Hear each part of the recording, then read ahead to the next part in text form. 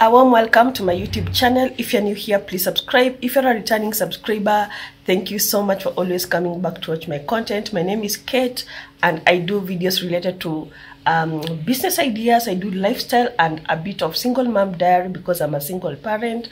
And also another thing that I always come back to maybe to showcase on my channel are the struggles that I've had with my condition, because I've been having a condition with my lungs or the chest for a very long period of time. I can't remember a day that I stayed like this, the way I'm seated right now, without an inhaler. Right now I will tell you why. So yesterday I did a video. There is a previous video before this one that I did because I was in distress. I was sick, I was fed up, I was tired because of just going to hospital and just getting medication. I come, take the medication, I finish the medication, and then I'm back to the sickness again. So it had reached a point where I got so tired. And I remember that yesterday I was even like disputing in my brain, should I go to a clinic or go to Kenyatta National Hospital to check if I'm going to get a specialist. So before I left my house, I thought of if I go to a clinic outside here, they're just going to tell me, Kate, we are going to do ABCD, the normal way they do every day. And I wanted somebody who will do it differently this time round. And I was ready to pay because I was avoiding to go to a specialist because it is a bit expensive. If you don't have any cash, you cannot go to a specialist, because most of the time for you to see a specialist, you're supposed to go to their clinics, private clinics. And when I got out of my house yesterday, I was actually ready to pay anything. It had reached a point where I'm ready to pay. I'm ready to pay as long as I get better. So long story short, before I even go straight to what happened in Kenyatta National Hospital, there are some things that I did today in the morning, just a day after visiting Kenyatta National Hospital. Things that I wouldn't do on a normal day are things that I have already done. So let me show what I'm talking about. So I have done laundry. As you can see, I have done a lot of laundry. All this is something that I always do with an inhaler placed somewhere here. But today, I've not used it. And then I have like scrubbed this toilet for the first time in a lot of days, because every time I bend to scrub this toilet, I will start like panting. I've like scrubbed this room. I've done a lot of cleaning today, something that I always thought I'm not able to do. I've done cleaning in my kitchen, something that I always like take time, as in I've done the three things simultaneously, one following the other, and I feel like this to me is total miracle. This is a total miracle. So let me explain what happened. So this is what happened. I just decided to go to the specialist, and the reason why I never used to go to the specialist is because we have this mentality that going to a specialist is a bit expensive. And I can say that it is, yes, you need money.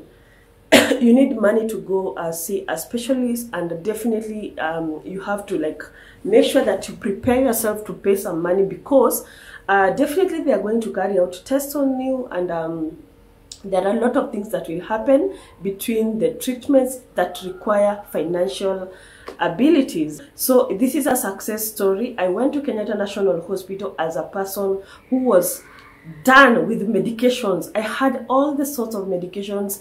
I had inhalers. I had the Ventolin inhaler. I was taking a lot of antibiotics. I've taken a lot of antihistamines. I've taken a lot of steroids, name it. So when I went there, I was at a point where I needed now the final solution, because I've reached a point where I don't want any more medicines that I take. It's like you're taking food. So I was in a position where I was done.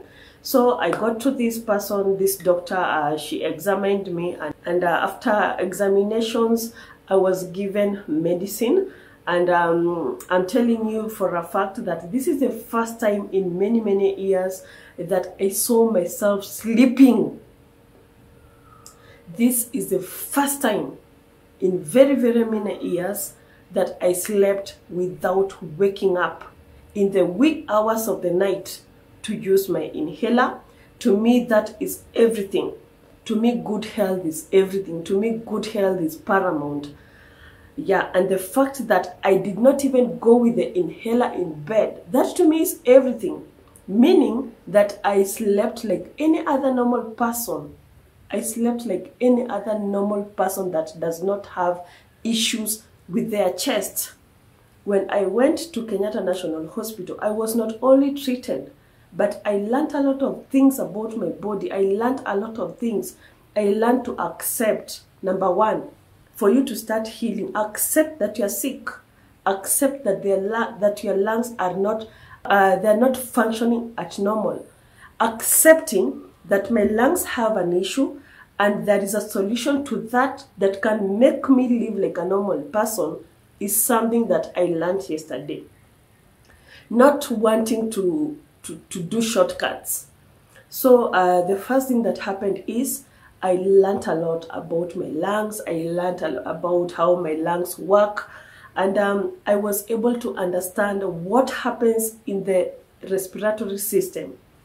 So having understood what is ailing you, even if you have other conditions, and also I want to address people that are asthmatic.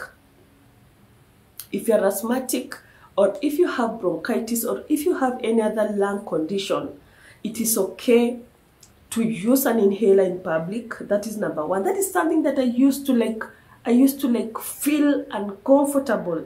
And that is medication like any other. Some people will take a tablet of a headache or maramoja and swallow in the matatu.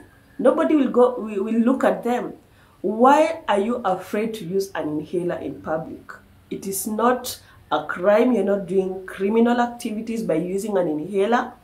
And it's a high time that people learn to accept that things are normal things. This is something that is happening in the society. A lot of people are dying silently because of ignorance. Because I went to seek medication from a specialist, that is why at this particular time, since the time I landed in Kenyatta, up to this particular time, my chest is not wheezing, I am not panting, I've done a lot of house chores as I have shown you, and my lungs are stable. I'm so excited that I took a decision to go to Kenyatta National Hospital. I can say for a fact that that is the wisest decision I have done in 2023, and I'm happy that I did that decision. It is a bit expensive to get treated by a specialist, but it is worth every shilling. It is worth it. I can't regret. There is nothing good like a good night's sleep. It is everything. Why should you suffer in silence? So if you're out there and you have asthmatic conditions, or you have conditions with your lungs, or you also have any chronic diseases that you don't know the solution for, talk to me. Talk to me.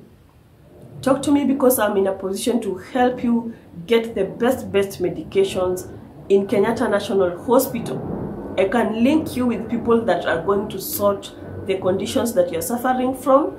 Don't get afraid of a person will see your comment.